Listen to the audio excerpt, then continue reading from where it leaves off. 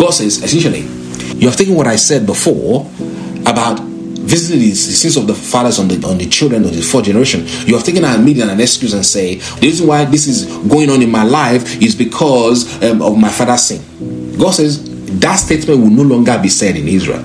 You will no longer be pointing to what happened to your fathers, what your father did, as the reason why your life is messed up. You will stop saying that. God said this statement, as sure as I live, will no longer be said in the land of Israel. That's what God said. It's in the Bible. So this proverb is generally interpreted to me that the subsequent generations suffer for the sins of their ancestors.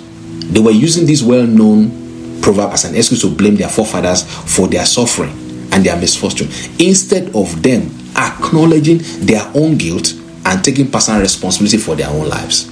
God said you will no longer be pointing to your fathers and say, it's because my father did it, that's why my life is messed up. God said no. God said no longer will the children suffer for their parents' challenges. No longer will generational curse be allowed to pass on to the children.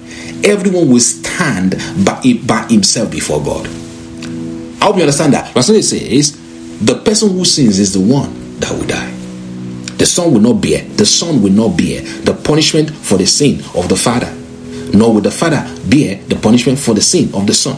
The righteousness of the righteous shall be on himself, and the wickedness of the wicked shall be on himself. So, by this sentence is totally debunks the whole concept of generational curse. It may have been said in the book of Deuteronomy and Exodus, but I'm saying going forward, the book of Ezekiel said, going forward, you don't say this anymore. You will take responsibility for your own life.